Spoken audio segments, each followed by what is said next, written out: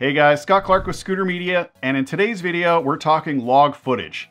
Now, I'm going to show you guys how to set up the camera to shoot in log. I'm going to show you how to properly expose log footage, and then I'm also going to bring the footage back and show you how to properly color correct and grade that footage to make it look oh so crispy good.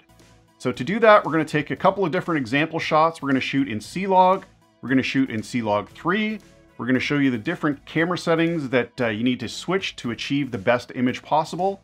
Then we're going to bring that footage back. We'll use both of those examples in C-Log and C-Log 3 to show you how to properly color correct using a LUT as well as doing it manually.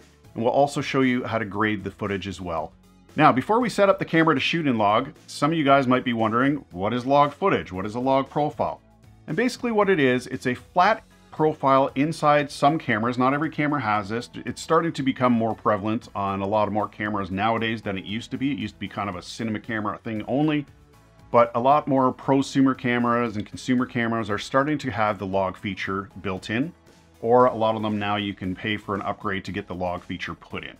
So basically what it is, it's a flat image, and what it does, it basically retains a lot of the information inside of that flat profile of the image. So basically it's collecting all the information of your highlights and your shadows, and it's basically condensing this into a flatter image so that when you bring it into post-production, you can bring out all that information that it's kept into this flat image.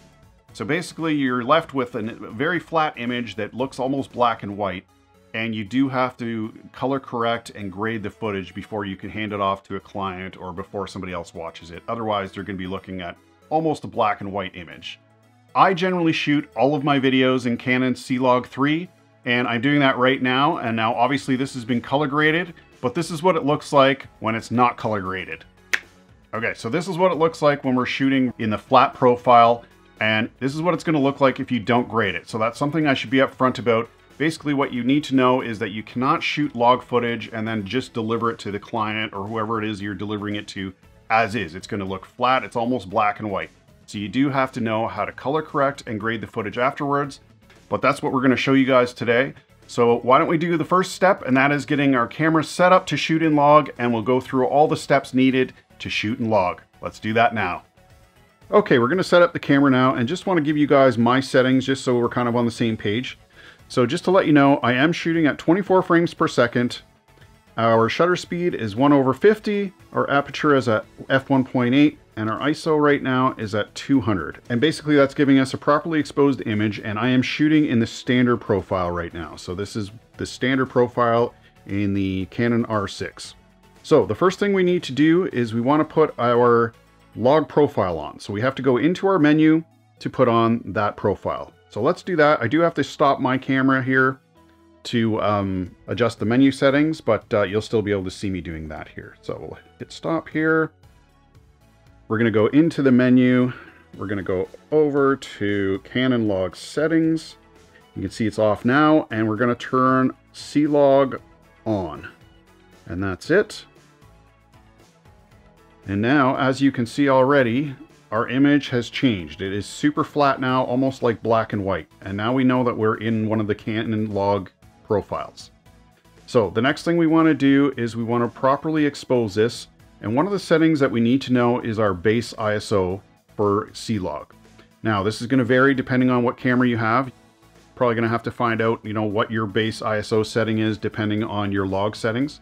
For the Canon R6, when we're using C-Log, our base ISO needs to be 400 in order for us to get the cleanest image.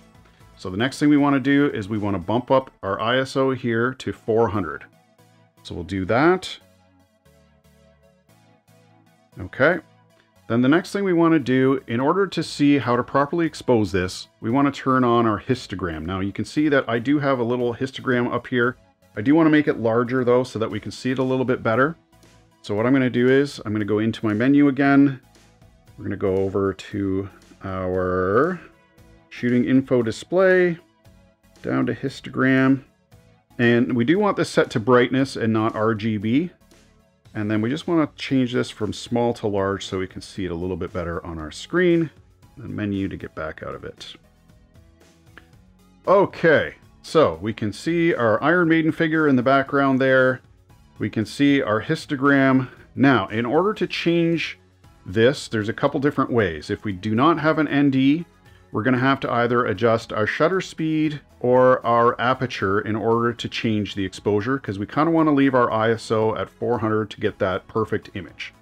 So looking at our histogram, basically what we want to do is we want to have that white line as close to the middle as we can to know that we're properly exposed.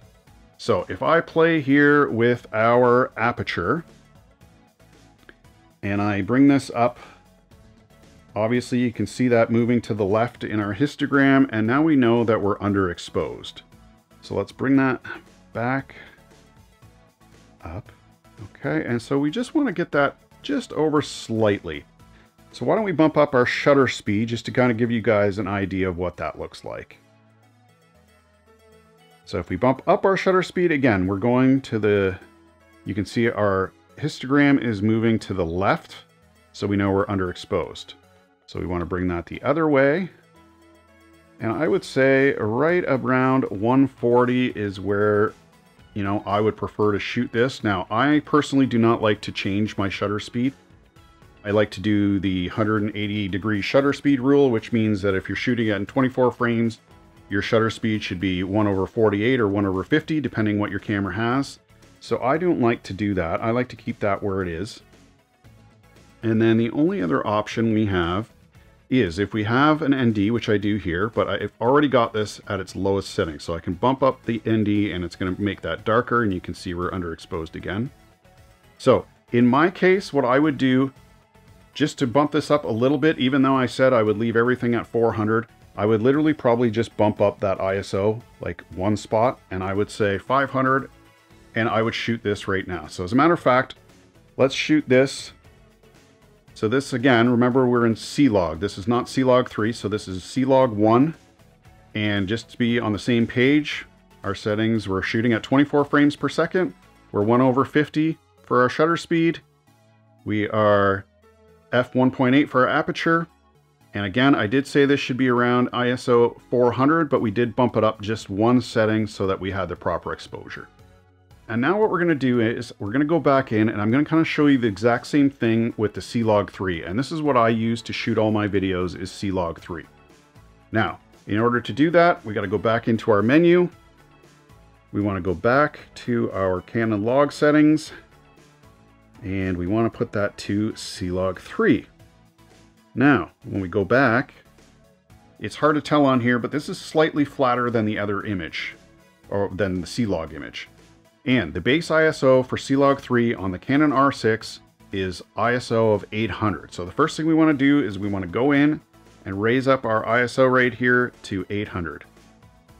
And again, guys, that's going to give us, whoops, I went too far. That's going to give us the best image possible. And already you can see we're pretty close to being in the middle there. In my case, I do have an adjustable ND filter on here. So in my case, I would literally just roll that up slightly until we're in the middle. And there you go. We have our histogram right in the middle there. We know our image is exposed properly. I'm going to record on that. And as you can see, again, we'll just run through the settings. I am still at 24 frames per second. We've left our shutter speed at 1/50. We've got left our aperture at f1.8.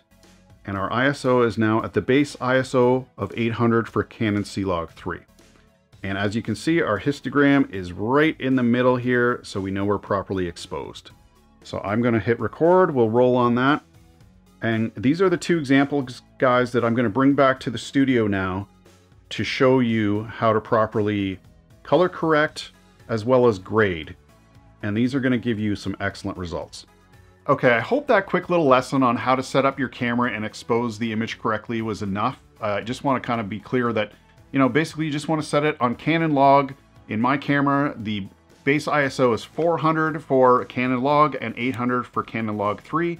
And then you just want to make sure you have that histogram up and make sure that it is sitting as close to the center of that histogram as possible, and you should be properly exposed correctly. So hopefully that was enough of a little lesson there. Now we do have the footage here, and we're going to go over how to properly correct and grade the footage. And there are a couple ways. The first way is to use a LUT, like I mentioned earlier, and it's going to be obviously quicker, but again, you kind of have to know what you're doing in here. I personally don't use the Canon LUT conversions just because I haven't had the best of luck. I find there just adds too much magenta and then you're, constantly removing that. We'll get into the color correction. I'm not going to go in through all the basics of how to color correct. I do have another video that I've already released on how to color correct in Premiere Pro. If you do want to watch that video, I'll put a link in the description to check that out. So I'm just going to kind of get into how to color correct and grade the footage without running through all the basics of how to color grade and all that stuff. So what I found works best for my situation and scenario is this Blackmagic 4.6K film Gen 3 to Rec 709. And this is a free LUT that I found online. And if I just hit that, immediately you guys can see the difference here. We've got color in our image again.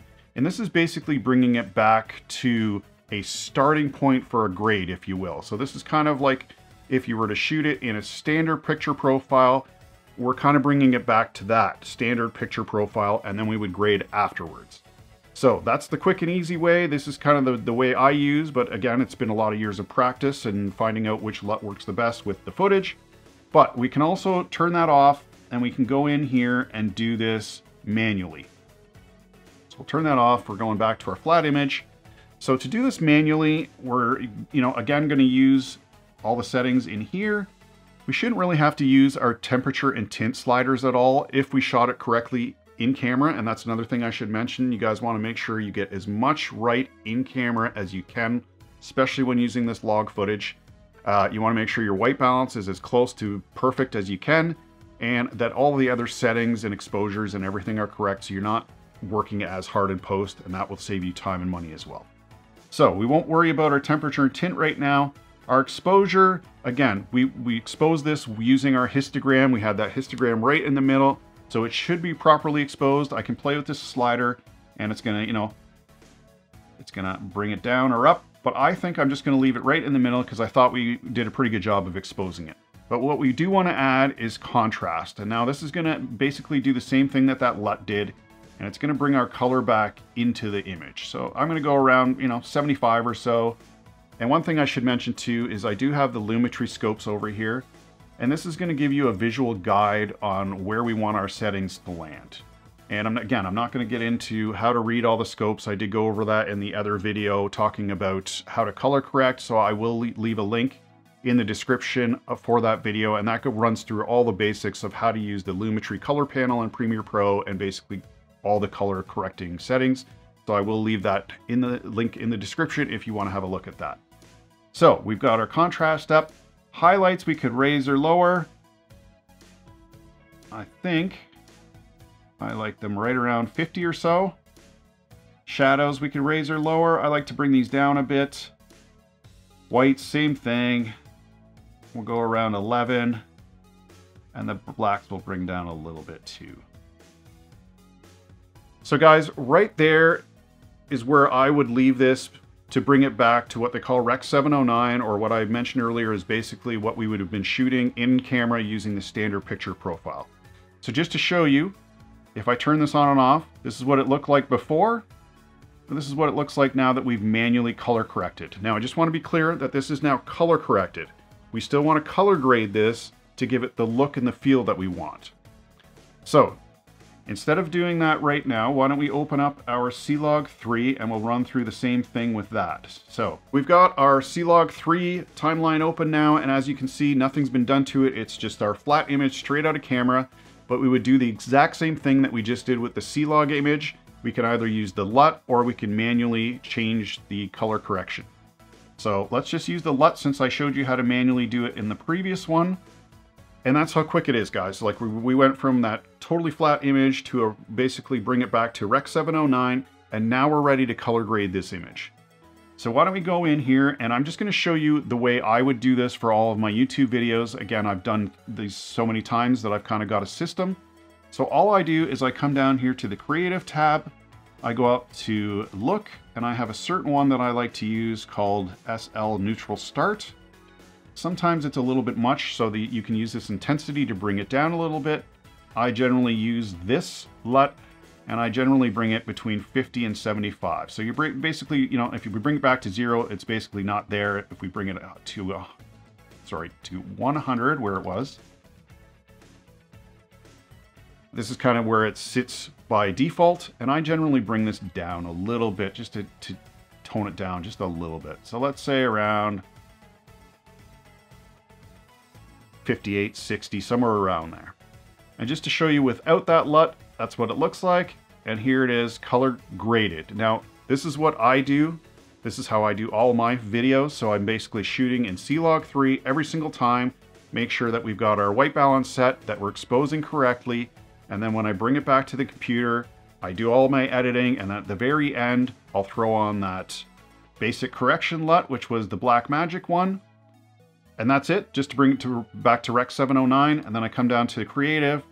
I put on this SL neutral start, and then I just adjust the intensity to between 50 and 75, something like that. And literally, guys, that's all I do. Again, this is not for everybody. You guys might like to go through here and look at all the different LUTs and find something that suits you. But for me personally, this is the look that I like, and you guys saw how fast that is. And if I were coming in to do this, I just want to show you guys exactly how fast this can be done once you get your settings and once you kind of know what you're doing. So I would literally come in here, go to basic correction, throw on my Black Magic LUT, go down here to creative, throw on my neutral start LUT, and then bring this down to, you know, in between 50 and 75. And again, that's just my personal settings, and I would say done. Now again, you know, the odd time if the lighting's off or the white balance is off, you might have to tweak this a little bit but for the most part, I just wanted to show you how fast we went from that completely flat image of the log image out of the camera into what I would say is something usable to send to a client or whoever it is that's viewing the video. All right, that's pretty much going to do it for today's video. I hope you guys found some value in the video. If you did, please give it a thumbs up. And if you haven't already, please consider subscribing, as it really does make a difference. And I'd love to have you join me on this YouTube journey. And also don't forget to hit that notification bell to stay up to date with all the videos coming out on the channel. I did mention earlier that I did do a video about color correction in Adobe Premiere Pro and all the basics and how to use that. If you are interested in checking out that video, the link is right here. Thanks for watching today's video. I really do appreciate it, and we will see you in the next one.